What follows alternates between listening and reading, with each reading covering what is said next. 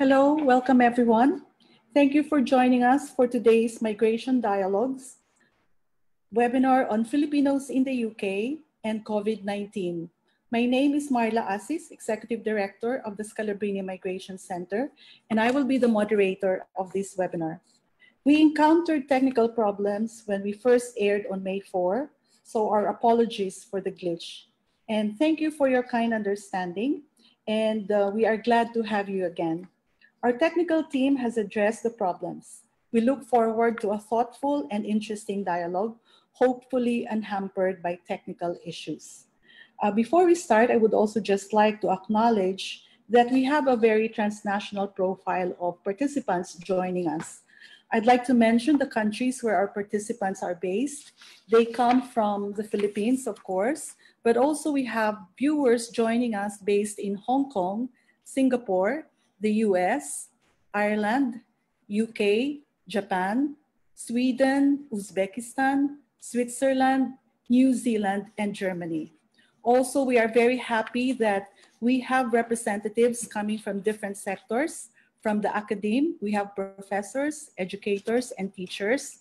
Also, graduate students, researchers, representatives from NGOs and labor unions, international organizations, and research centers.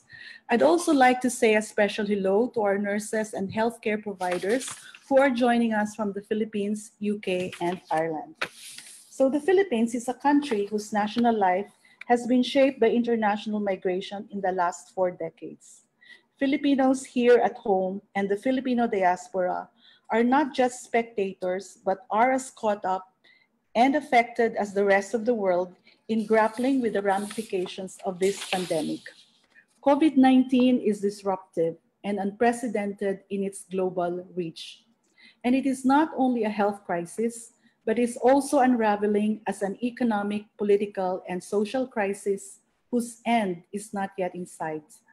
This is the second of a series of webinars that the Philippine Migration Research Network and the Philippine Social Science Council co-organized to help us understand, reflect, and plan policies and programs in response to this epic crisis.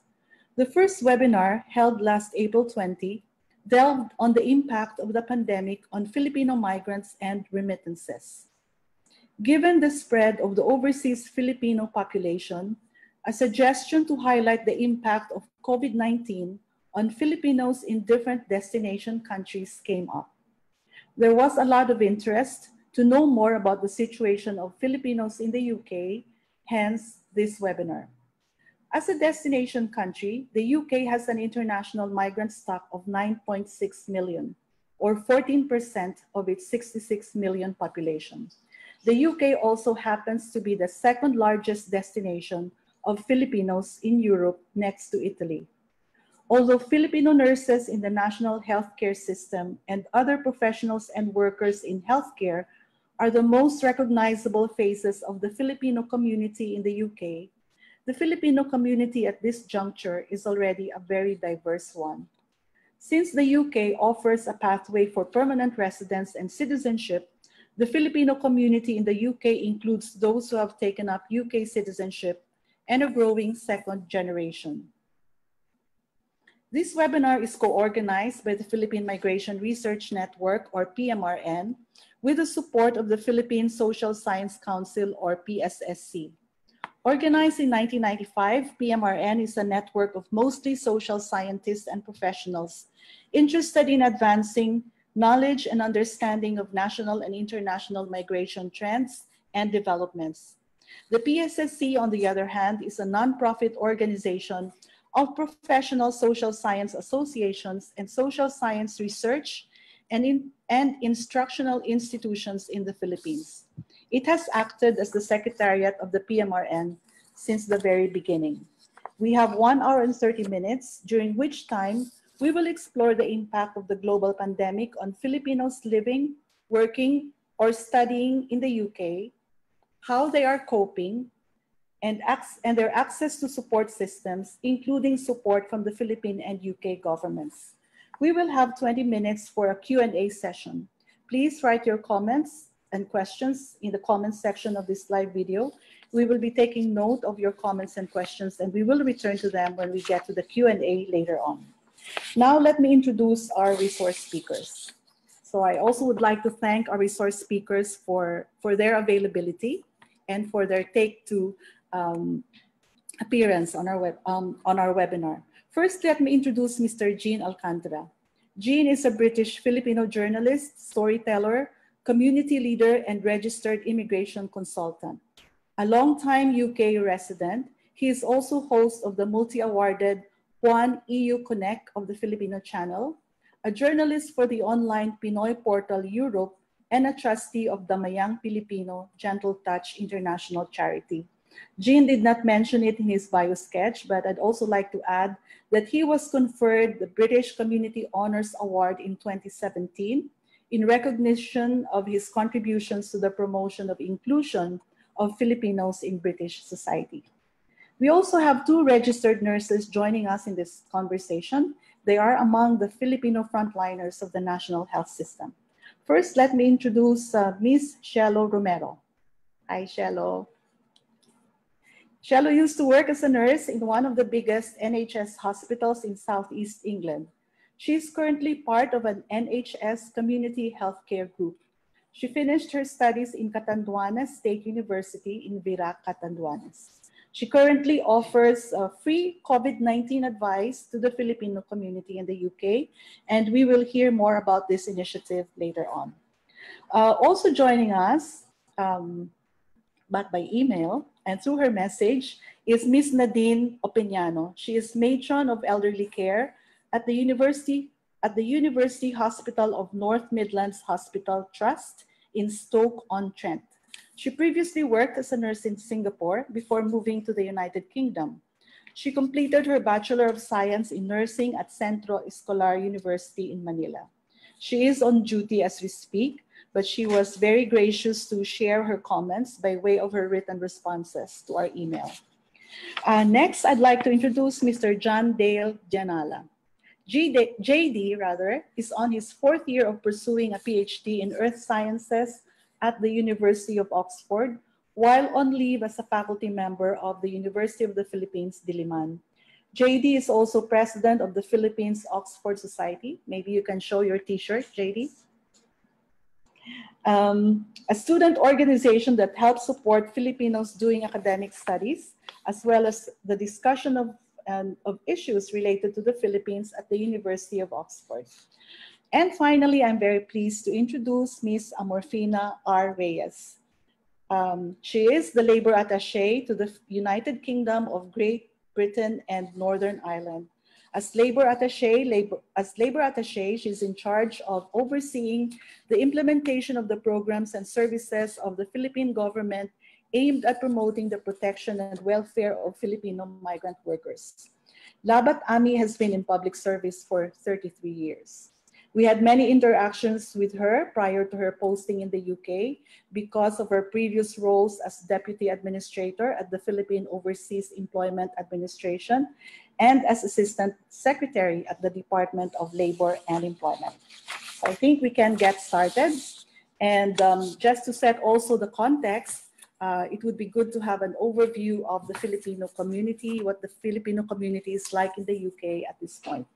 I'd like to address this question to Jean because he has lived in the UK for most of his life and has actively engaged with the Filipino community there. So Jean, could you describe for us what the Filipino community in the UK is at this juncture? And if you could comment also on the key changes that you have observed over time. Over to you. Salamat, Marla. Teka. Nakamute pa pala ako.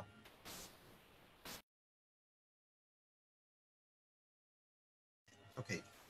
Can you hear me? Okay, so maraming salamat, Marla. At maraming salamat din sa PMRN and PSSC for inviting me to participate.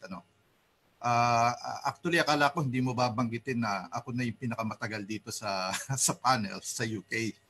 So nandito na po ako ng mga 40 years. So medyo nakita ko na yung development at takbo ng community natin.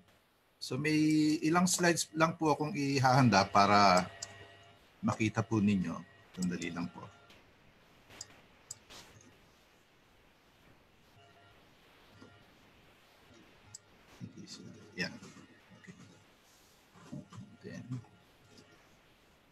Naka-share na ba siya, Miguel?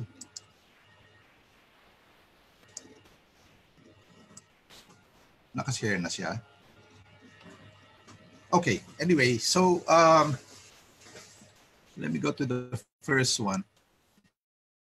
So, merong mga 350,000 Filipinos in the UK. Okay, so nagsimula po tayong mag-develop ng relationship sa Inglaterra noong mid-1800s na masakop ng Inglaterra ang Manila during the 7 Years War with Spain.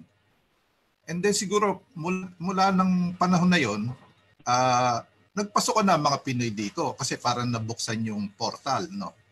Kasi sa mga bandang early 1800s, mukhang nagpasok na, may mga sailors from Cebu and Manila na natagpuan na po sa Liverpool. Nauna po yung mga yan kina Jose Rizal, yung mga heroes natin na nagpuntahan dito no medyo late 1800s. Okay, so actually may libro nga pala po yung kung makita nyo, libro ng pananakop ng Inglaterra sa Pilipinas noon. Then noong 1946, nagkaroon tayo ng formal Philippine-British diplomatic relations. 1960s, nagpasokan na po dito yung mga estudyante at mga nurses. Sila yung mga pioneers ng mga Pinoys.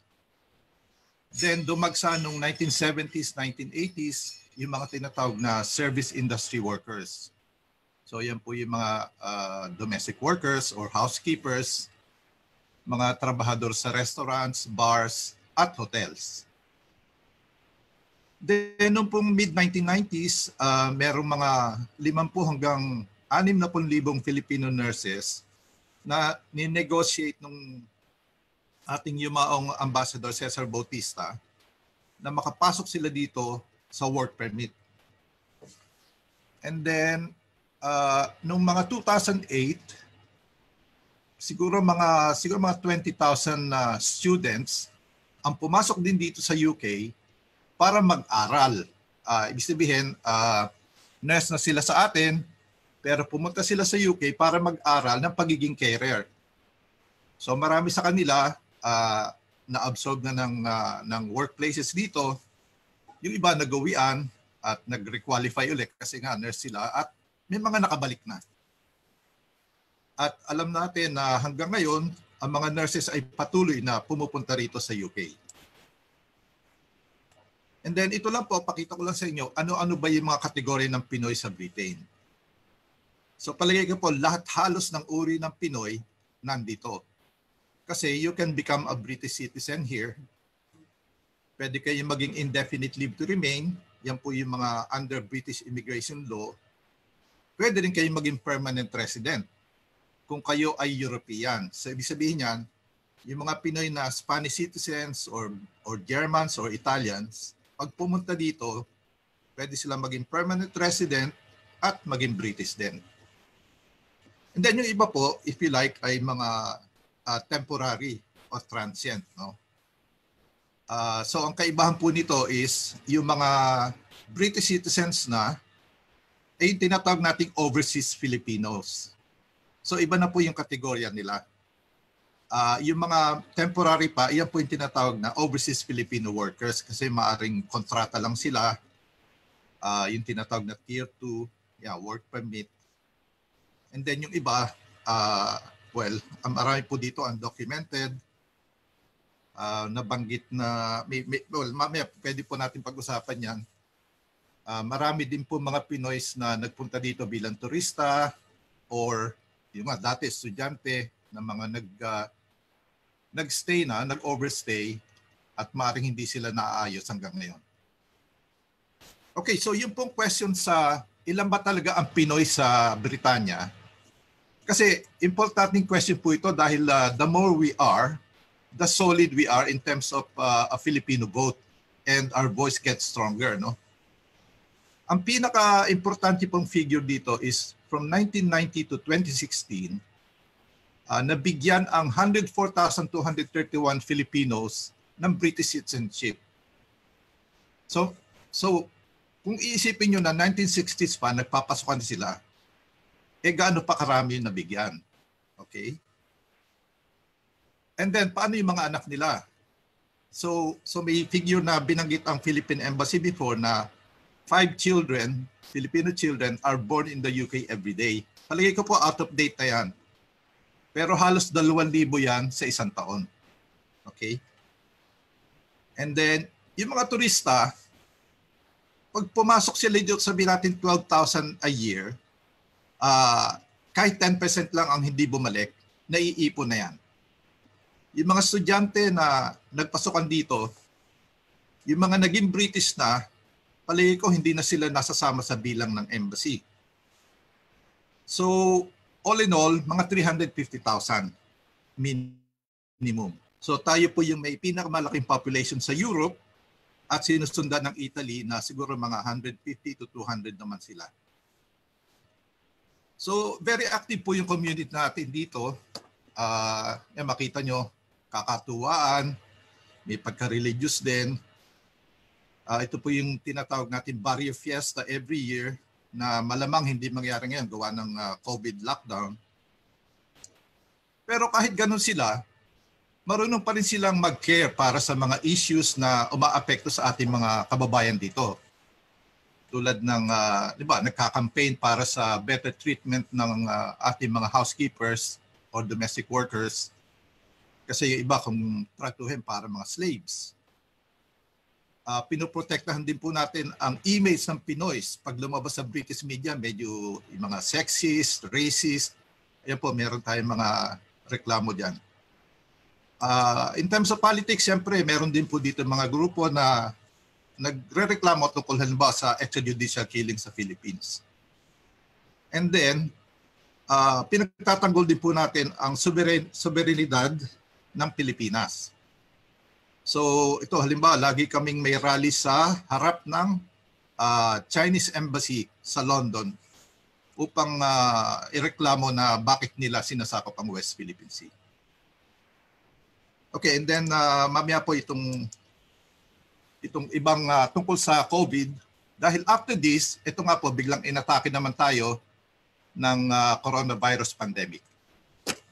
Mala. Maraming salamat, Jean. I think yung siguro, if we can have a very, very brief summary of what Jean has shared with us, I think what is also very clear is that the numbers have increased. Although when it comes to migration data, talagang maraming maraming versions depending on the kind of definition that we use and depending on whether the estimate comes from the Philippines or the estimate is on the UK side. But I think one thing that is very good to, one thing that we can really appreciate from what Jean has presented is that the Filipinos in the UK have very strong transnational connections to the Philippines, including those who have been there for a very long time and they continue to share the issues that are also important to the Filipinos here at home. I would like to turn to Labat Ami, because of course the Philippine Overseas Labor Office, which Labat Ami heads, ang pinaka-focus po ng work ng Polo is really the promotion of the protection of the rights of Filipino migrant workers in the UK. But perhaps Labat Ami also has some data from the embassy or specifically from the Polo. So if you can share with us the data that you have about the profile of the Filipino population in the UK and also the general experience of Filipinos who are working in that country.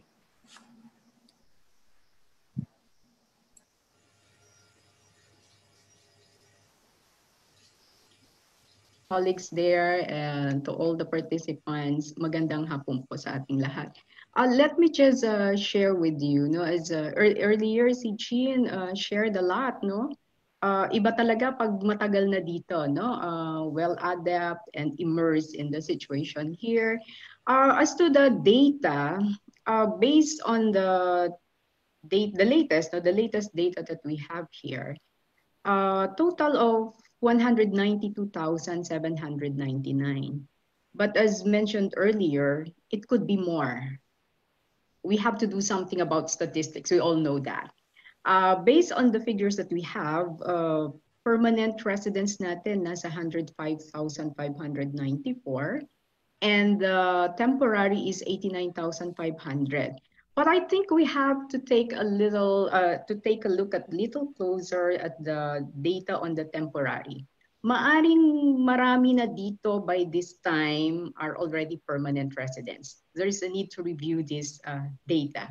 But if you look at the data of our professionals, or rather in terms of skills, we can see that majority are in professional level, and then 57% yun, no? And then we have 19% na highly skilled, 15% na semi-skilled labor na 19%, and meron din tayo na DW. So yung mga tinatawag po natin na ating mga tinutulungan na domestic workers. Sa professionals ho, ang bulk po niyan ay nurses, radiographers, we have engineers, doctors, software developers.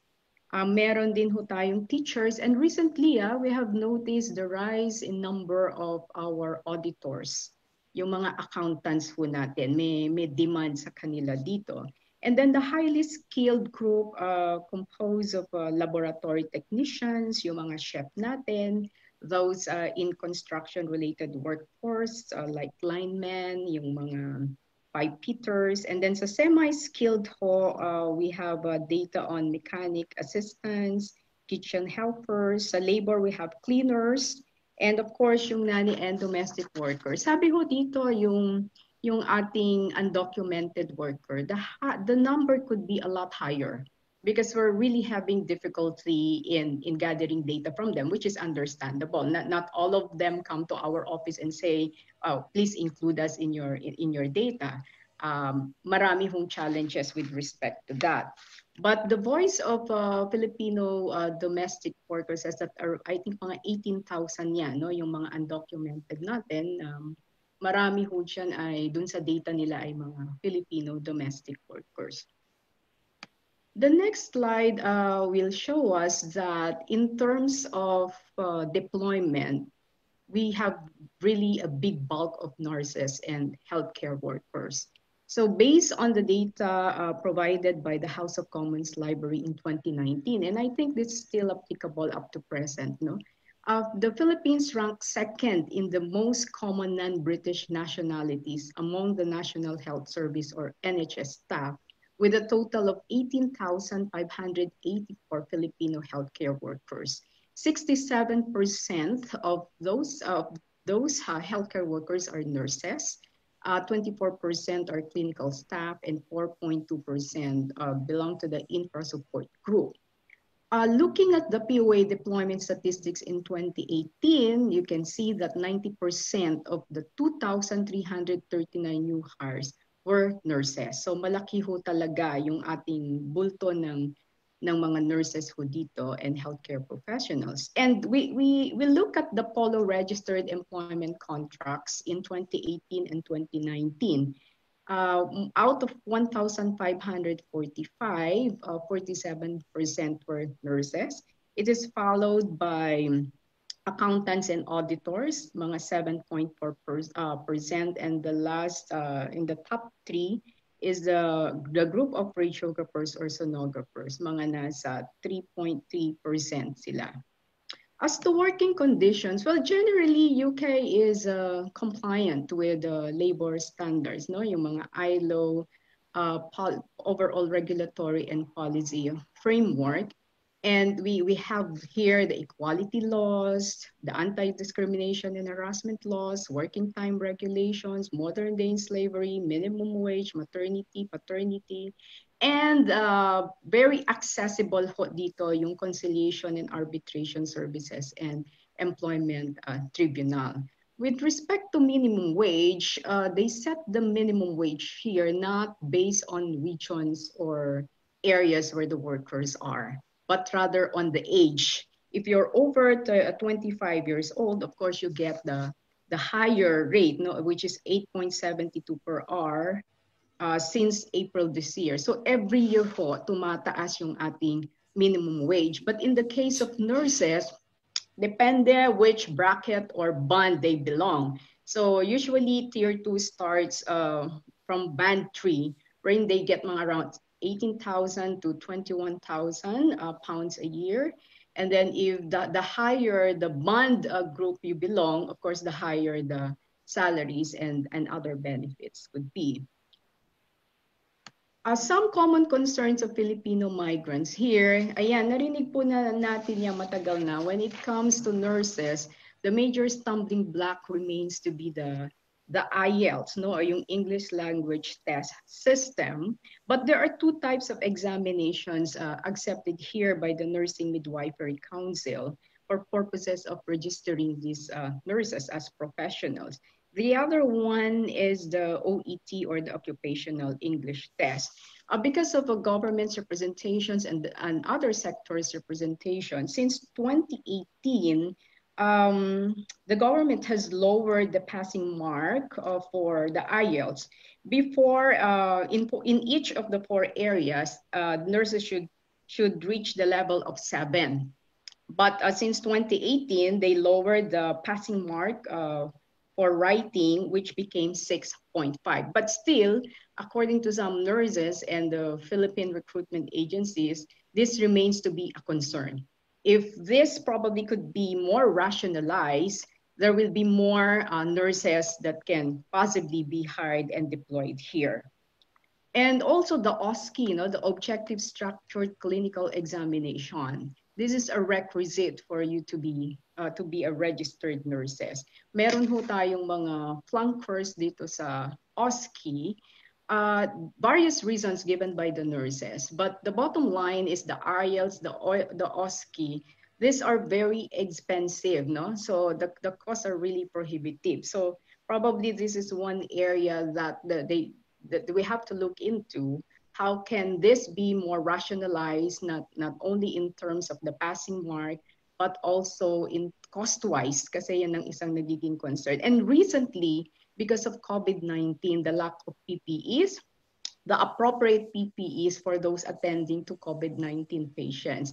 Ito ho ay our embassy and our office have made representation to the Foreign and Commonwealth Office. Sumulat na po ang ating Philippine Embassy, and we raised this issue, the lack of PPEs, appropriate PPEs for our nurses, and also the issue raised by the nurses that they are not being prioritized when it comes to hospital accommodation, admission, and also they don't have access, especially during the first few weeks, no, that the outbreak here has been a big concern already. So hindi sila napaprioritize for COVID testing. These are the things that we already raised to the Foreign and Commonwealth Office. And recently we received a response to them that they are attending to this concern. And in fact, they have also, I think, called the attention of the National Health Service, or the NHS, to raise this concern of not only, but it doesn't mean that there's a discrimination here. I just want to be clarified on that. This is the concern of most nurses here, whatever their nationalities are. So common concerns as in other countries, most likely. So now the government is implementing a 3-strand strategy to enable them to provide these PPEs. And yesterday, there is a pronouncement as part of the new measures of the UK government that they are encouraging local manufacturers here, yung mga British industry, para doon sa pag-produce of the PPEs. So hopefully this concern will be resolved soon with the incoming supply of these PPEs. But we are one in saying that in our conviction that the safety and protection of Filipino workers and the rest of workers should be prioritized. And then the second concern is on the fishermen. Ito ho, marami ho tayong fishermen, especially in Scotland, no? The concern is the transit visa or joining ship visa. So this remains to be a biggest hurdle in ensuring their protection, because the moment that they step on the shore, there's already a violation. So medyo nagiging concern ito, like in one time we assisted a group of 5 fishermen. They were victims of physical assault, but because of the situation that they were experiences in the vessel, the moment that the vessel docked in I think in Peterhead or Fraser Bra, they had to leave the vessel and reported the matter to the police. But because of this transit visa, the police considered that there was a violation, no? So the visa got to be revoked immediately. But eventually, the case against the skipper was decided in favor of the Filipino fishermen. And then the third one is the group of domestic workers. After 2012, there's so much restrictions on domestic workers. In fact, there's, correct me, Chin, but the visa being given to domestic workers is really non-extendable. And most of the domestic workers coming in here are those accompanying their employers. So hindi yung, you cannot directly hire domestic workers from the Philippines. Ito yung may mga kasama ng employers dito. But after 6 months, their visas are not renewed. So this has resulted in huge number of undocumented workers coming from these sectors. And when we know that if you are undocumented, of course you are much less protected. Medyo ano yan yung sector na prone to abuses. But many domestic workers opt to still stay here probably because if you compare the salary that they get here, it's really much bigger than anywhere else. So hindi ka nagbabayad ng tax. But of course, the downside here is you don't have much access to social protection, which is very important. And then recruitment of fraud. Marami ho dyan sa atin sa Pilipinas who have received some invitations, job offers, but actually there are fraud scams. So we've been repeatedly reminding our Filipino job seekers to ensure that you communicate with the POEA just to check if the one inviting you and the group is really among those legitimate and licensed recruitment agencies or accredited foreign placement agency. So marami ho tayo. There's one, I think 2 or 3 cases already that even our own office and the embassy were used by these scammers. They made it appear that the communications came from us. It's good that some of our Filipino job seekers now have learned a lot. So instead of directly applying and pay a huge amount of money, some of them even emailed us and also asked the POEA if these offers are legitimate. So wag po tayong basta maniwala doon sa mga recruitment offers na yan. And then very recently, itong COVID, no, yung pinag-uusapan natin, UK really is being battled by this deluge with these cases, no. If you see, no, clearly on the screen, more than 220,000 already confirmed cases here in UK, and the death number of deaths has reached 32,000 already. Labat Ami, yes. I think that's sorry, all for now, no? Yeah, but also next time, if you could use slideshow so that the PowerPoint slide will be clearer to our audience. Okay. Yeah, okay. Yeah, sure. Sorry to interrupt you. Yes. It's okay. Can I proceed now? Okay. Yeah, so maybe you can just give us Labat Ami. Yeah. If I may just request you to give an overview of the concerns of Filipino migrant workers now that the pandemic has set in. No? So if we can zoom in on the impact of COVID-19 on the Filipino migrant workers, and then after that, I'll bring in Shelo also into the conversation because she's one of the health that's what on the front lines. Yeah, thank you. Yes. This slide will show you the impact, no, in the impact of COVID-19. Ang laki kasi, ang taas dito ng number of cases. Every day there are more than 200, 400 number of deaths. Now with respect to nurses, ito rin ho kasi yung affected na nurses talaga i-group dito sa atin. So meron na tayong 242 confirmed cases and 27 fatalities. So many of them are actually permanent residents and of Filipino descent. But recently there was one OFW, no? He was 33 years old who got infected with COVID-19 and eventually died of this disease. But the employer has been also assisting our disease worker. And then when it comes to jobs, ito ho yung reported sa atin but there could be more. As Marla said during the first webinar that we had, it could be more, no? But this is the record that we have right now. So it's more than 3,660. These are the reported. So maaring marami pa hong hindi naka-report sa atin. So siguro I can stop from this slide and we can proceed later if there are some questions or some other information. Okay, thank you. Okay. Maraming salamat, Labat Ami. Yun nga ang nangyari sa situation ng ating mga kababayan sa UK.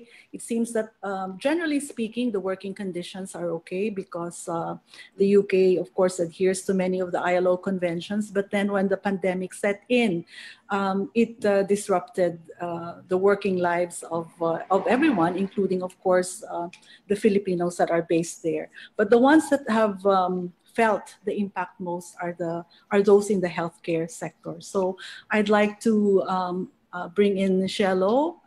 Shelo, kumusta ka? I'd like to ask Shelo kung kumusta yung kanilang naging trabaho. No, if she can also share with us what was her work like before the pandemic came up, and then what is the situation now and how they are adjusting to the challenges. Shelo?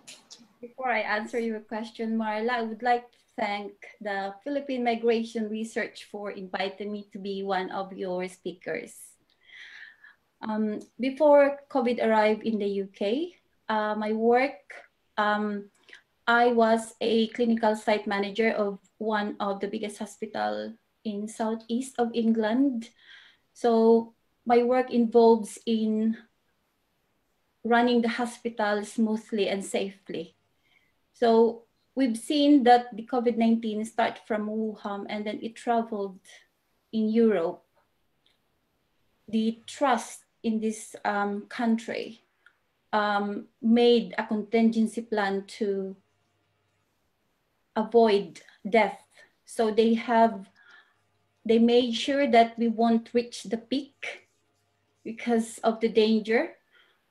We created, I believe most of the NHS hospital created capacity, because the problem before COVID is we have a lot of patients waiting. So our hospital and our NHS hospital has always been full of patients.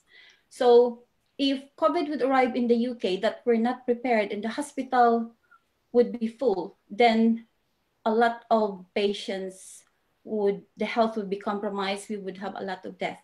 So we tried our best to vacate most of the beds. We have patients who's been in the hospital for a long time. We discharged them. We tried our very best. We have meetings and meetings just to make a plan to prevent, to flatten the curve. That's what the word that we're always using before the pandemic arrived. So I believe I was one of those staff in the hospital where I work who've been successfully made that thing happen, as we have emptied a lot of beds.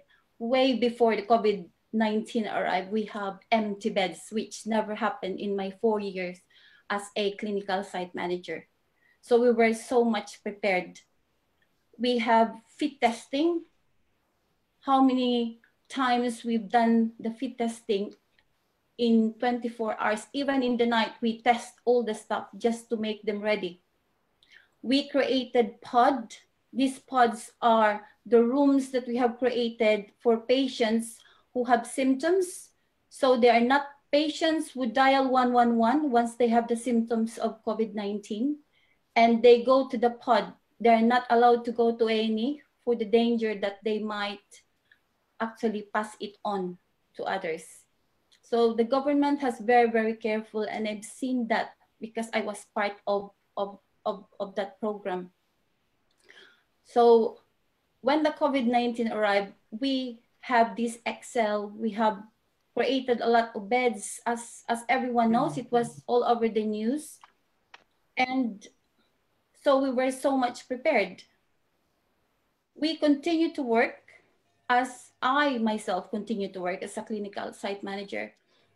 So we have patients, and we have the guidelines that if they have symptoms and it's not critical, they just have to stay at home. And once their health has been compromised and we have a red flags which we have to follow, when the symptoms has become life-threatening, they need to seek hospitalization to be treated properly. So from then on, I moved to a different level of my career. On the 6th of April, I became a senior urgent care practitioner. So we're catering community patients. We work hand in hand with 111. So part of my job is to actually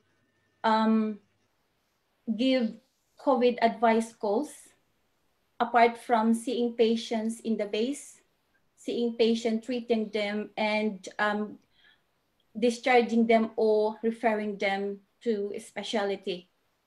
So at the moment, on that moment in time, I believe we hit the peak, which we try to avoid. Because everybody can see on the television and the news about the number of deaths every day. But at the very moment in time, we are now going down. So that means the deaths are far less than when we were on its peak. The amount of patients on the peak, we don't have much patients in the hospital. They just stay at home. Now the patient starts coming in. We've seen patients, they're now starting to queue up in the hospital.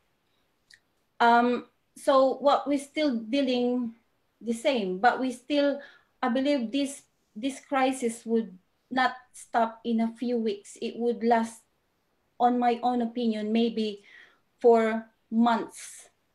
We still have cases, but it's not as like 3 or 4 weeks before.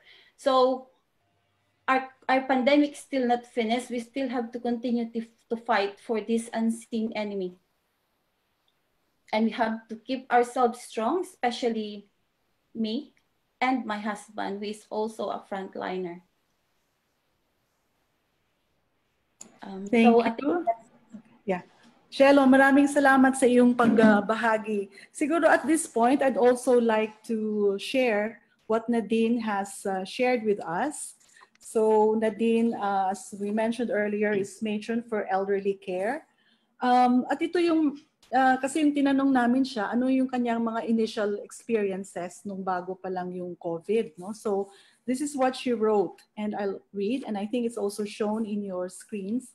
One of my bedded wards was part of the COVID ward provision for the trust. The ward staff had to learn every day and adapt to the best way of working in dealing with COVID patients. We had to adjust to the demands of the patients and take into consideration the safety of the staff as well. I was faced with a multitude of staff who were worried, which is understandable, and I needed to assess my own resilience and self-awareness, as well as to empower staff and keep us together, reassuring them that everything will be fine. It was hard. I go home tired, hungry, mentally and emotionally drained, that sometimes I don't even realize I am crying in my sleep. So I think she was really able to capture, the fact that you take the work back with you even when you're already home, no? Pero nung tinanong din po naman namin si Nadine kung ano na, kumusta na siya ngayon, and after that very initial experience of encountering COVID patients and really being there on the front lines, sabi niya at this point ang kanyang pinaka-greatest na challenge is really the staff, because she has 58 staff who tested positive, and there's one in ICU. And on a day-to-day basis, ang medyo mahirap daw doon sa kanila is really to keep the social distancing. So she has taken, she went to the extent of buying 2-meter, what's this, a 2-meter rod so that she can maintain the social distance. At yung nabanggitin kanina ni Shelo na marami na ring patients na pumapasok sa kanilang hospital na non-COVID cases. No? So they also, of course, have to attend to other patients who have to deal with other types of illnesses. So kanina nabanggit na, I think Labat Ami was also starting to discuss about the cases, the fatalities, no, the death cases. No? Kasi ang observation, and it's not only in the UK but also in other countries, including the US, na parang parang Filipino nurses and healthcare workers seem to have a high rate of fatality. No? Parang they are represented in fairly large numbers among the number of healthcare workers who have died. But maybe part of this is also because, of course, there's many of them, no? Marami sila. But some sectors are also saying and have also commented na baka part of it may also have something to do with the fact that maybe Filipino nurses are given the more dangerous types of work. They are exposed more to COVID patients, and maybe they also have less access to some support. So I don't know what would be your take on that. Shelo, maybe Labat can also comment, or also Jean.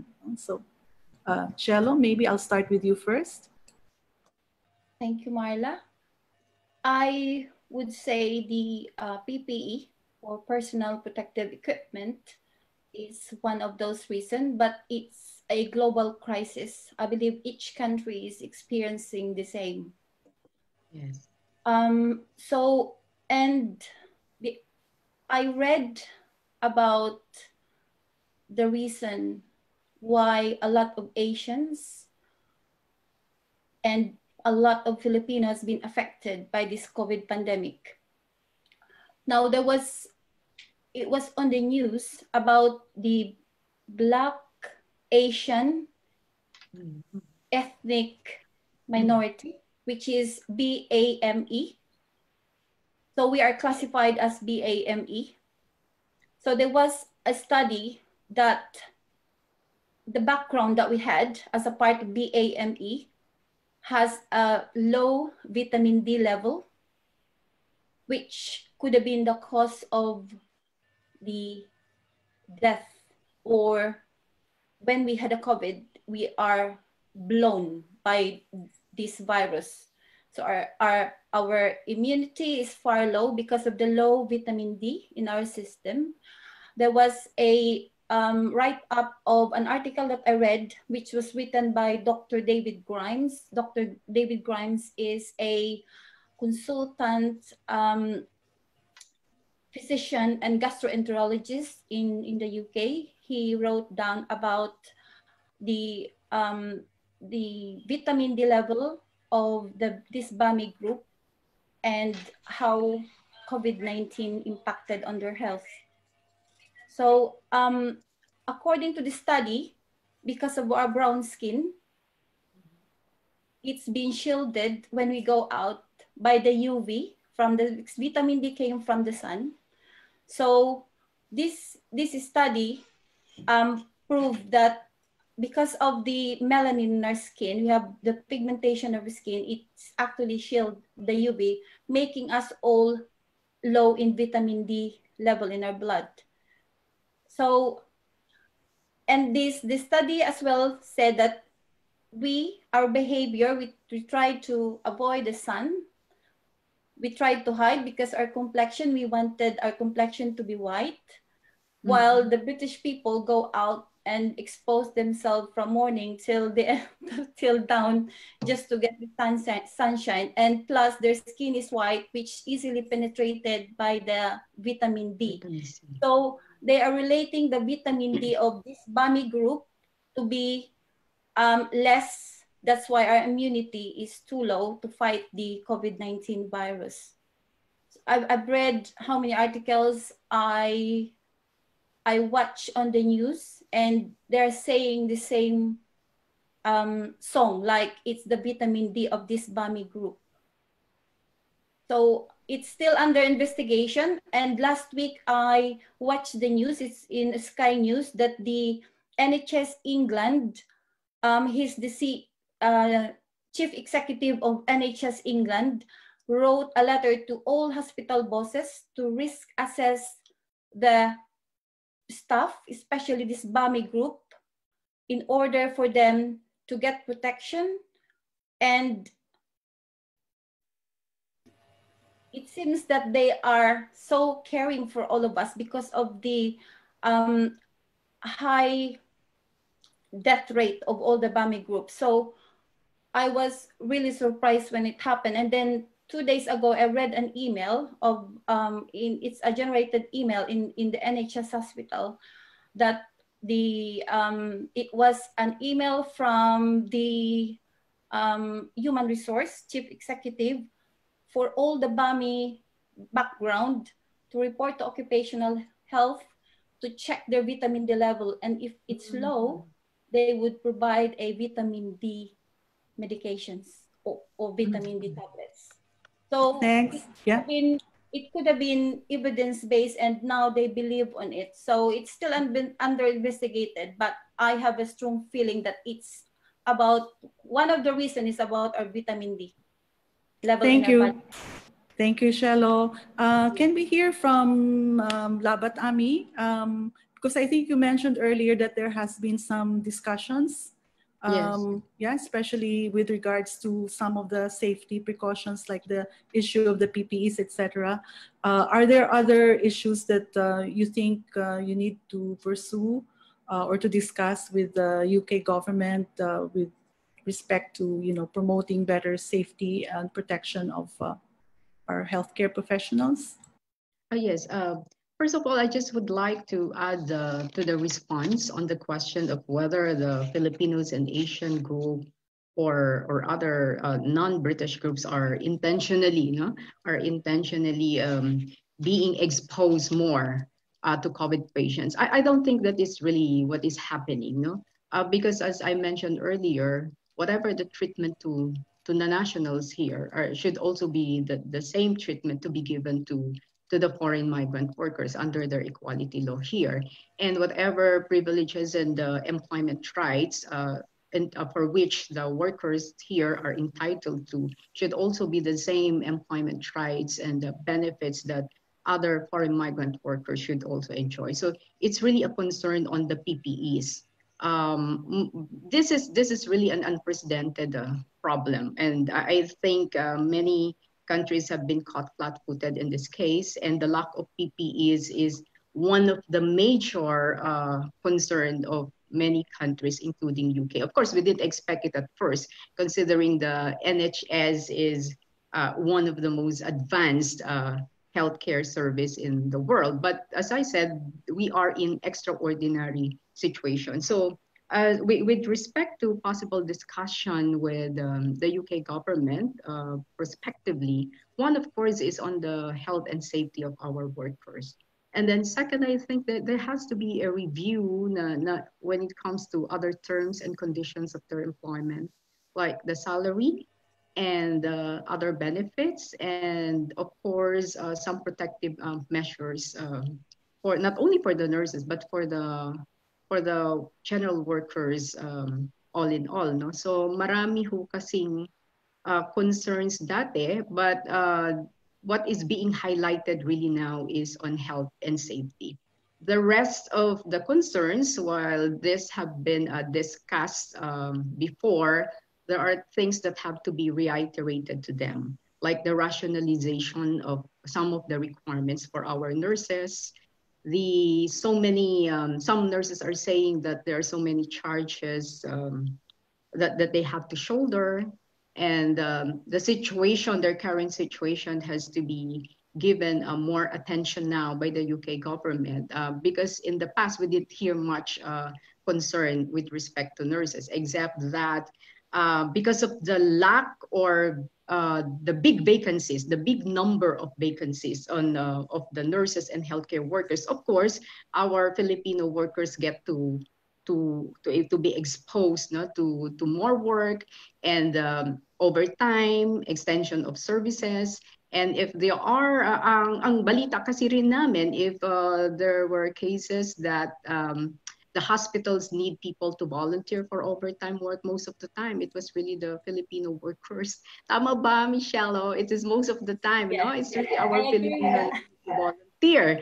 And I'm telling you, the patients are so fond of our Filipino nurses and even the employers, not only because they are very skilled, they are very good at the way we handle the patients, but more importantly, they said that it's really different when Filipino worker or the Filipino nurses attend to them because of that genuine concern, no? Yung sabi natin na may malasakit, no? May malasakit. So damang-dama nila yan. Kaya talaga really, the Filipino nurses here are favorites. And you have heard it from the media, from the employers, and from the other sectors, how they commend really our Filipino nurses and healthcare workers here.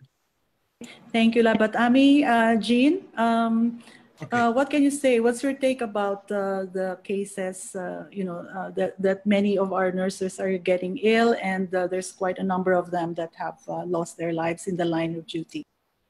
Okay, let me just share this slide.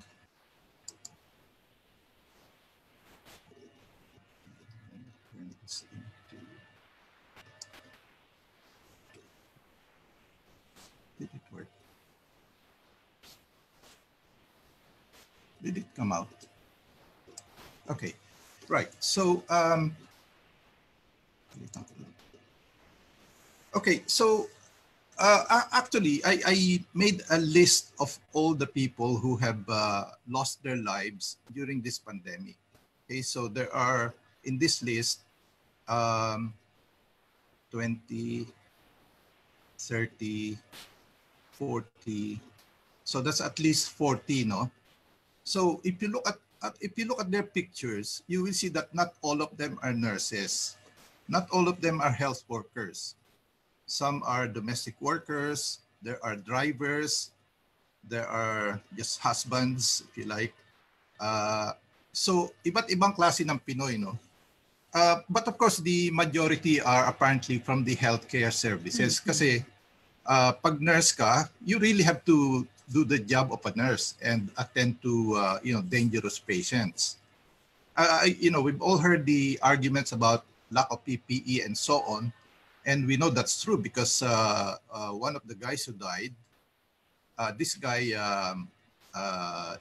John Alagos, he died at Northwick Park Hospital because of lack of PPE, and he's a young guy. And I think the boss said, you have to work at this ward. So now this raises the question, kasi kung Pinoy ka, do you really have the courage or bravery to refuse your manager? Lalo na kung ikaw ay temporary pa lang yung visa mo dito. Kasi baka siyempre matakot sila na ay baka magalit or hindi i-renew yung visa ko. Plus, may sinasabi sila, ay nakakahiya naman kung hindi natin gagawin. And then they also have the attitude of bahala na. Okay, so I think this is something that we also need to inform the community about. So kung hindi ka talaga, kung hindi ka pa resident dito, hindi ka pa British, you need to know ano yung rights mo. Kasi if you're going into a really dangerous situation, who's going to protect your health? Nobody. It has to be you. So will the government help you? Will your line manager help you? Will the trade union help you? So although kung titingnan mo dito, I understand mga 56 na yung namatay na Pinoy, no? 50 plus. 50 plus, yes. 50 plus. It's compared to the 40,000 who have died, actually napakaliit lang naman na proportion, although for us that's a big proportion. And it's everywhere. Lalo na ngayon yung mga care homes. Now sa care homes, mostly Filipinos are doing, you know, caregiving jobs in private care homes and what they call domiciliary jobs in private homes. Yun, yung mga yan, minsan yung protection nila, they also rely on the government. Pero pag namatay sila, wala man lang silang compensation. Because I don't know if you've heard that the government has announced that there will be this 60,000 pounds compensation to the families of nurses. So like Ken and this lady Amor. So mga nurses sila, this guy Don and this guy John. So they'll be given, and this guy here, Ruben Munoz, who was a nursing assistant. So they will be given, their families will be given 60,000 pounds if they can prove that in the past 2 weeks before they got infected, they were dealing with a COVID-19 patient. That's good. 60,000 is equivalent to maybe 2 years' salary for some people. But the problem is that's only offered to NHS or public service bodies. Walang ino-offer sa mga private carers. Diba? So, for example, this lady here, si Prinsesa, you know, I understand she's just a private citizen. So, sinong magbibigay sa kanya ng pera?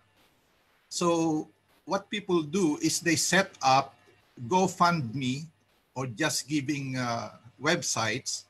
So, nakikita ko, ang dami naman nagbibigay. In one case, naka 14,000, 7,000 pounds. They help. Pero kulang pa rin ng tulong. So, we can try and do as much to protect ourselves. So, alimba ako, medyo medyo lampas na po tayo ng 60. So, nagtatago na po kami sa bahay. So, we're isolating. We rarely go out para maprotektahan yung sarili namin. But nurses or healthcare workers, they cannot really do that kasi that's their job. So, we need to get the government, push the government to do it, and for for people to understand that, you know, this is not a very safe job to do, and get maybe the unions, kasi like Unison, for example, I know they have policies, but they have to push it para maprotektahan hindi lang yung mga nasa NHS but also in private care homes. Marla. Thank you. Hello. Yeah, salamat Jean. No? So may mga ginagawa naman, pero yun nga, nabanggit ni Jean that there are also some workers that are sort of neglected, no, in terms of support that the government can also provide to them. Siguro babasahin ko lang yung some of the reflections of Nadine, no, concerning this issue. Kasi sabi niya, I must say that it is not only Filipinos who are working longer hours. Every NHS worker has pledged to give their all in our daily battle with COVID-19. And she also mentions that there are studies that are being done at present about the BAME, the Black, Asian, minority ethnicity group, being more susceptible in catching COVID-19. So all those belonging to this group had to have a separate risk assessment to determine whether they are safe to work in a COVID area or needs to be redeployed to less risk areas. No? So, meron din mga ginagawang pag-aaral na rin tungkol dito. No? Siguro, lilipat naman po tayo muna sa ibang profile ng ng mga Pilipino na nasa UK din. And at this point, let's turn our attention naman to JD. Kasi among the Filipino temporary migrants in the UK are some 700 strong Filipino students pursuing tertiary and graduate studies there. No? In the case of our overseas Filipino workers, they can turn to the office of Labat Ami should they encounter problems. Or in the case of British Filipinos, they can, of course, turn to UK institutions, no, to present the problems and maybe seek assistance, particularly in times of crisis. But in the case of Filipino students, kumusta naman kaya sila? No? So if they have problems, ano yung nangyari sa kanila now that how has the pandemic affected them? and if they also have some sources of support. No? So to shed light on these questions, JD, can I ask you, kumusta kayo sa Oxford? Ilan ba yung mga Pilipino na estudyante dyan? And how has the pandemic affected your student life? Yes, thanks, Marla, and thanks to everyone for the discussions on the welfare of the Filipino workers here in the UK. Of course, I mean, our primary concern must be them because a lot of the hard work is being done by them. But on the side of the students, there are some concerns as well. And I guess before I start talking about those, I'll just give a short background about myself and my involvement in the student community here in Oxford. So I'm in my last year now of doing my PhD here in the University of Oxford. And I'm also the president of the Oxford Philippine Society. And in our society, we have around 20 members. And I must say that maybe we don't have all Filipinos in the university as members of our organization. But at least for our society, we have 20 members, 5 are undergrads, and then 15 who are postgraduates or doing postgrad diplomas. And then among those, we have 13 from the Philippines now who actually came from the Philippines and then moved to the UK to do their studies. And the rest are either British Filipinos or other half Filipino nationalities from other countries. And then we have around 8 PhD students here in Oxford who are most of them have various scholarships either from the UK government or from the Philippine government or from other non-government organizations. So here in the University of Oxford, we are now in the 3rd week of the last term of the school year. So, and all the teaching has been done remotely. So all supervision, lahat ng tutorials are done online, and a lot of the departments have depended on, some of them have recorded lectures, and I've heard that some faculty members have had to record lectures in advance before the term started. And I think one of the main challenges is we don't have any physical contact with one another. And of course, a lot of us know, and for students, for young people, it's really important to socialize, to develop your network. And we also don't have access to facilities like our laboratories or the libraries where we can do our studies. And a lot of the time, we're just stuck in our room, na mag-isa lang, or sometimes if we're sharing a house or a flat with other people, so we have interaction with other people sa mga kusina or sa living area, ganon. So may konting social life naman. And so far, for Filipinos who moved to the UK, there were some concerns in terms of the accommodation kasi at the beginning of the lockdown, there wasn't strong advice on like, should we stay in the UK or should we move back to our home countries? And it wasn't clear if we could continue living in university accommodation or not. But eventually that was resolved, at least here in Oxford, the university said international students can stay in university accommodation, even if they're also trying to minimize the staff who are working in the colleges and in the dorms. Kasi syempre to practice social distancing measures, they also need to protect the staff. But of course, the university has been trying to emphasize that they're operating on maximum compassion. So if we want to do or we need to do something for our own welfare and our own needs, that will take priority, and they will try to ensure that it will not affect our grades or academic standing, and they will do anything they can to support what we're doing.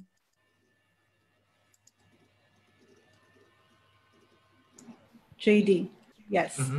So in terms of support, maybe social support or maybe other types of support that you might need, who do students turn to? Yes. Basically, you're just independent. Yeah, a lot of that, especially, well, at least here in Oxford, we have the Philippine Society, so which has been around since 2010. So we have our peer group now. We can chat online. We can talk to each other. And then I emphasize to our members, now, if you have any problems, if you need anything, don't hesitate to email me. And buti naman, they approach me and they ask me questions. And then if it's something I can help them with, I can talk to them about it and brainstorm anong pwedeng gawin. And then there are also support services in the university, which help students manage like anxiety and worrying, and if they're worried about how they can progress in their studies, ganon. And then the university has also set up some hardship funds, although it is admittedly a bit limited. There's some provision na kung if you're having a financial difficulty, you can apply for the hardship fund. Kasi especially for students like me na nasa final year na, some of us should be finishing na.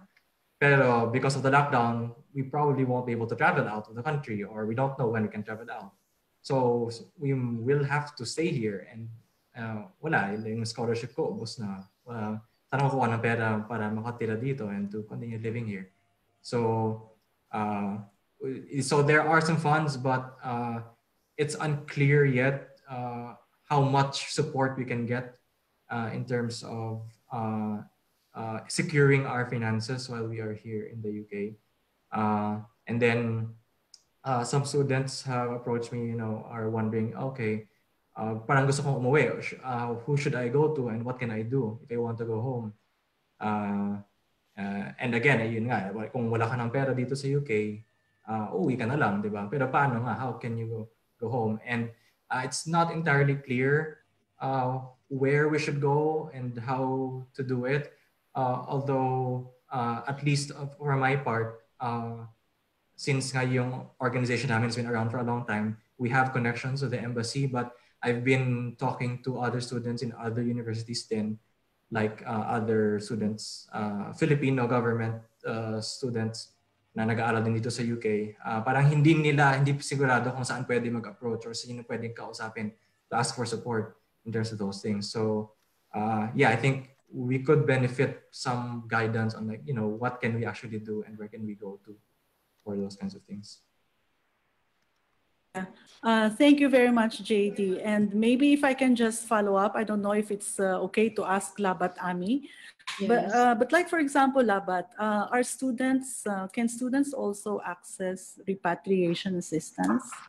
I don't know, maybe it's the ATN that would yes, I think it's more ATN matter, but, right? Yes, but in general, definitely the Philippine Embassy and all of us from the Philippine Embassy help every Filipino worker, every Filipino, not just the Filipino workers in general. Okay. Yeah, I think the Philippine Embassy also posts sa Facebook account nila yung mga advice on like overseas Filipinos on what to do.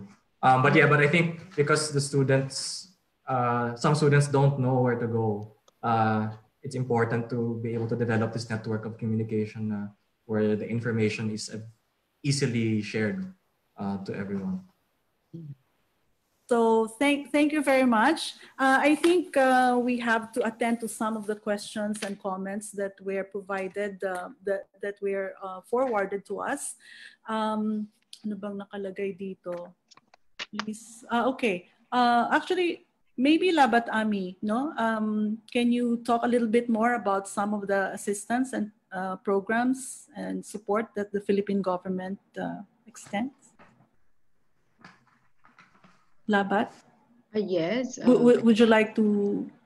Yes. Okay. Thank you.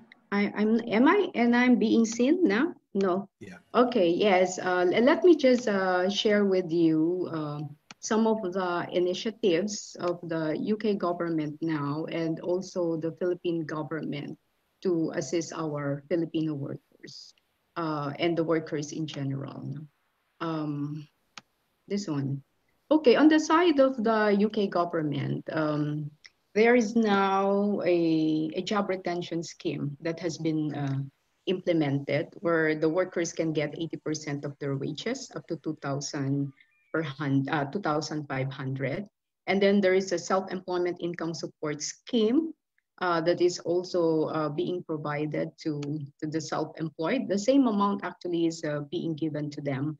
And earlier, Jean mentioned about the 60,000 pounds to be given by the government to families of healthcare workers who died of COVID-19. But we're just waiting for the guidelines on this, especially now that we have a number of Filipino workers who also succumbed to COVID-19. But on top of that, many employers here also provide assistance. Like in the recent case, there was a 5,000 pounds grant given to the family of one of our Filipino workers who died of COVID-19. With respect to the Philippine government interventions, we have been implementing the DOLE ACAP financial assistance of USD 200 for displaced workers. Ito po yung mga nawalan ng trabaho. So ACAP means abot kamay ang pagtulong sa OFWs. Meron ho kasing eligibility criteria. One, I just would like to clarify, this is really intended as a one-time financial assistance for those who lost their jobs, whether temporarily or permanently because of COVID-19. And second, they have not been receiving any assistance, financial assistance from the government or from their employers, and they are not covered by furlough program of the UK government. So far, we have received 397 applications and 160 workers have already been paid, and more to be paid today and the coming days. And then another form of assistance is the OWA financial assistance of $200 also for confirmed COVID-19 infected OFWs. Ito ho yung mga members nila na nagkaroon ng COVID, and upon presentation or submission of medical certificate or the result of the swab test, they are also provided with USD $200. So far we have paid 120 workers. Another thing that we have been doing is distribution of food relief to displaced workers, to PUIs, and those confirmed COVID-19 infected OFWs. We do this in a partnership, of course, with the Filipino communities and some social partners. And so far, we have assisted more than 700 workers. And kanina, there's a question dun sa chat group, no, if there are sea-based workers or seafarers being stranded here. Yes po, marami pong na-stranded dito because of the COVID-19 situation and travel restrictions, especially in the Philippines and some other areas. Ang UK kasi is still open to flight. So nangyayari, we have become the transit area, no? And for those who seafarers, affected, we have repatriated more than 2,700 workers. And I think there are still around 400 or more than 400 who are currently stranded in Southampton, UK. Marami po dyan sa mga naapektuhan ay workers in cruise ships, no? So hindi natapos yung mga contracts nila. But while they are still here, they are supposed to be paid their salaries by their principals. And we have been doing the coordination with the principals and the Philippine Manning Agency, and even the repatriation is also done through the help of this group, plus of course our Philippine Embassy. And now there are 10 workers, land-based workers currently stranded. Ito yung galing sa Cayman Island and Italy. So while they are here, their accommodation is being shouldered by the Philippine Embassy, and we've been providing food for them and some other assistance. Ito ho yung mga ginagawa natin, no? Yung partnership natin with the Filipino community, yung gathering of information on affected Filipinos. Alam niyo ho kasi dito sa UK is very strict yung implementation of the data privacy. So you cannot just get any personal information. Sometimes even if you call the hospital, they won't give you anything unless you have a clearance from the patient or from the NOK. So with the help of our kababayan here, the Filipino communities and other partners, we're able to get some of the informations who among the sectors are affected by this COVID-19, who are the PUIs, who need food assistance and other interventions, who need counseling and so on and so forth. Kanina nabanggit yung mga initiatives ng Filipino community. Totoo po yun. Marami ho dito nagpa-fundraising to help the families of Filipinos who died of COVID. Nagdi-distribute din sila ng mga foods sa ating mga frontliners, and they have been helping us. No? Sabi nga kanina ni JD, yung mga dissemination of information. So they share this information released by the UK government, by the embassy and the FOLOWA, and of course some Filipinos even sponsored holy masses for the frontliners. So yan po yung mga pagtutulungan ho na ginagawa dito sa sa atin. Yung sa AKAP po, open pa po yung yung applications natin diyan. So kailangan lang sigurado na nawalan ng trabaho. In fact, most of workers whom were able to assist through the AKAP are those belonging to the domestic work sector. No, marami ho rin dyan yung mga naging undocumented Filipino workers. Kailangan nila yan kasi because for sure they're not covered by the furlough program of the government. Thank you, Marla. Thank you. Thank you, Labat Ami. And also for the rest, I'd also just like to mention, no, kasi may nabanggit din si Nadine na sabi niya, maybe there could be better support network to the Filipino community here. No? She's based in Stoke-on-Trent. No? Ang sinasabi niya na most of the support network seems to be present in London. But in other cities such as Stoke-on-Trent, we are left on our own. So maybe that's also a reminder to Polo, to our embassy, and also to other community leaders that to also pay attention to Filipino communities in other parts of the country. I would just like to read a few questions that our viewers also sent. There's actually a lot of interest on data issues, no? Ano ba daw yung proportion ng Philippine migrant population compared to other migrants in the UK? I think we need to check on ONS data for that type of information.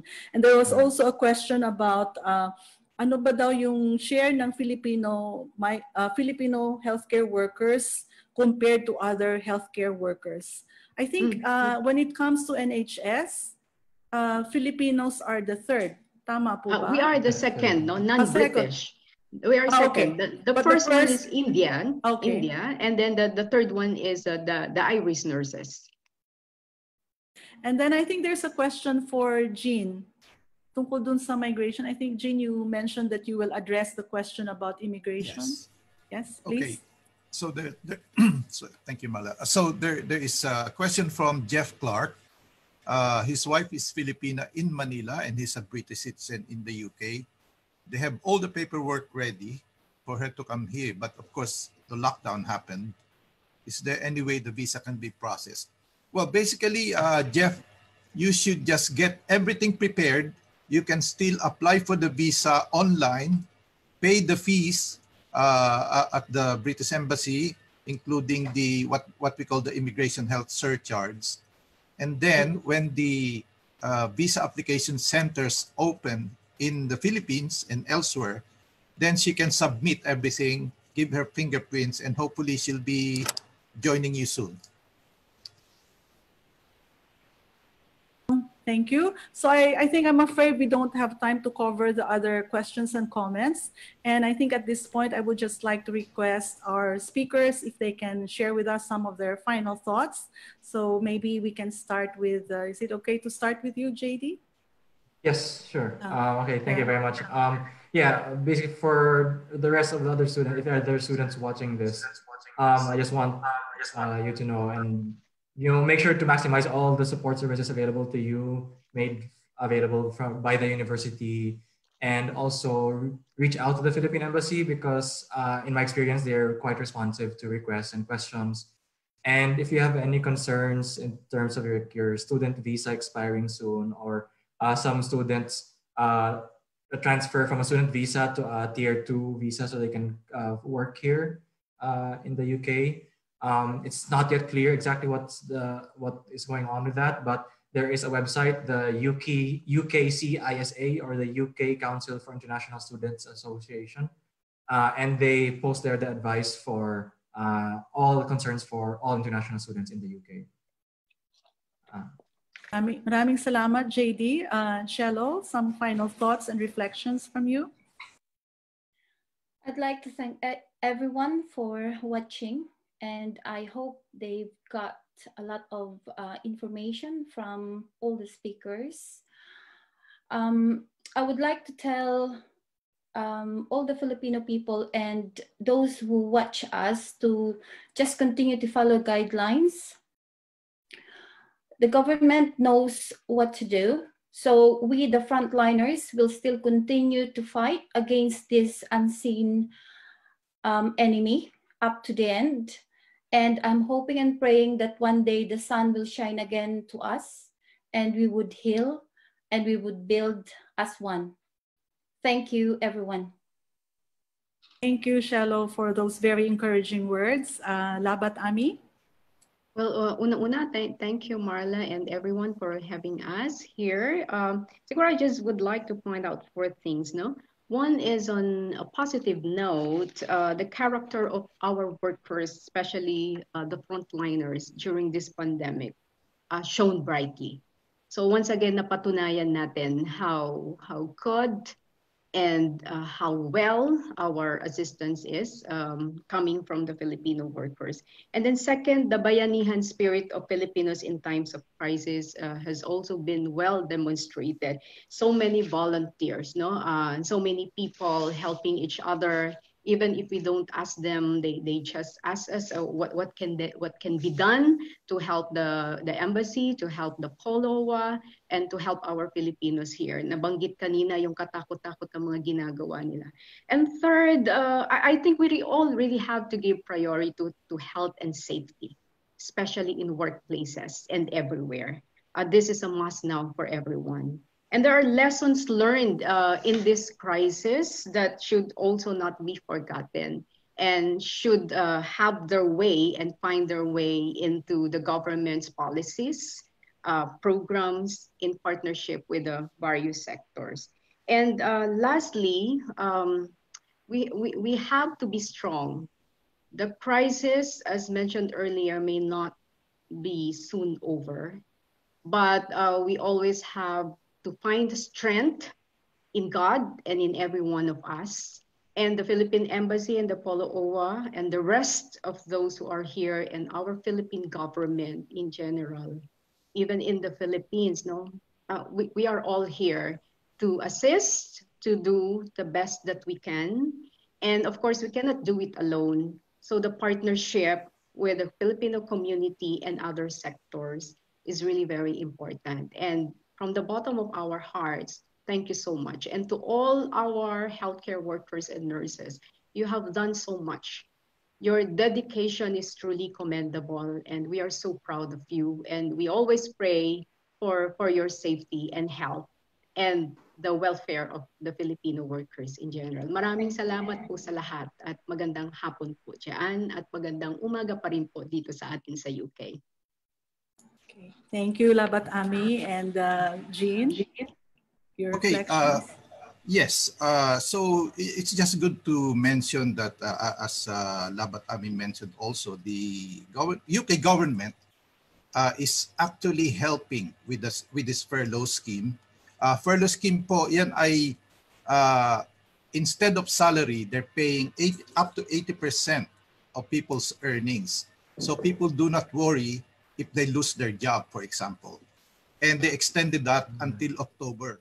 So kung kayo po ay proper empleyado, then you have the lifeline to the UK government. Although of course it's good to see na the Philippine government through POLO particularly also help the Filipino community in many ways, no? And she's already enumerated that. I just want to mention briefly for JD's benefit. International students, particularly those who finish their course, are able to transfer to a Tier 2 visa. So, that's something that you will need to pursue. Marami tayong mga kababayan dito na nagtapos dito ng masters or PhDs or whatever, and they are now part of the UK. Frontliners, I think we know that you are valued, especially now, when this pandemic happened. One thing I would like to ask everyone is now to become assertive. Don't be timid kasi pagka timid po tayo, hindi tayo nagko-complain, hindi tayo nagrereklamo. Yes nang yes, Filipino yes, although ibig sabihin is no, maybe. Then baka po mapahamak yung buhay natin. And then actually ito pong pandemic na ito is a test for the Filipino community. Nagtutulungan ba tayo? Yes, maraming examples. madiskarte ang Pinoy. So marami ng mga Pinoy ngayon, nagbi-business sila, delivery ng mga pandesal, delivery ng mga groceries. So they turned it into a money-making, event, if you like. And then one thing I'd like to say is sana pagkat natapos lahat ito, we need to honor all our dead in the front lines and in the community. Kasi lahat sila biktima ng coronavirus pandemic. Ilan po, maraming salamat sa lahat.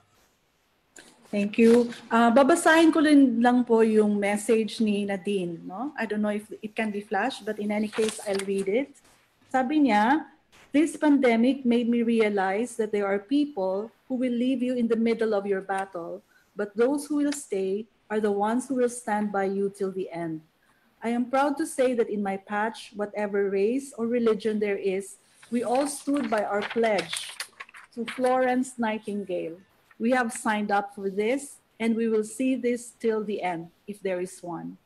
It's okay to be scared, it's okay to be tired, it's okay to be grumpy, it's okay to cry as long as you refocus your attention to the reason why you come to work every day. Yes. For me, I come to work for my staff and my patients. I cannot give up as if I do, my ship will sink and I may not be able to keep it afloat again. I need to look forward to being able to go back home, to see my family again, and hence I have to get it right for the NHS. Very, very brave words from one of our health frontliners. And I would just like to thank, before we wrap up, because we are coming to the concluding part, I would just really like to thank all our speakers, Jean, JD, Shelo, Labat Ami, and also Nadine, for sharing your time and your insights and your experiences with us. Please keep well. No? Ingat po kayo dyan. At ingat din po yung ating mga kababayan. I'd also like to thank the officers and staff of the Philippine Migration Research Network and the PSSC for making this webinar possible.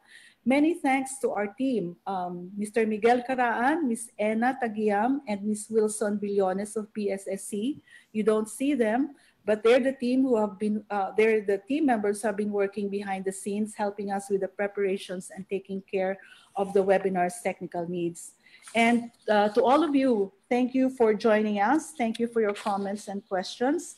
For those who would like to view or replay this webinar, our recording will be available shortly on PMRN's Facebook page. Please tune into this page for announcements on future webinars and other PMRN activities. Meron pa pong isang request, no? Lastly, to our viewers, to help us improve our webinar offerings, please accomplish a feedback form. The link will be flashed on your screens and also will be posted in the comment section of this video. So once again, maraming salamat po sa inyong lahat. Please keep well. Let's not tire of aspiring and building a more inclusive, more just, and more compassionate world for all. Hopefully very soon. Ingat po. Thank you. Thank you very much. Salamat. Mabuhay po kayong lahat. Thank you. Thank you, Marla. Thank you. Thanks, Marla. Ingat kayo lahat.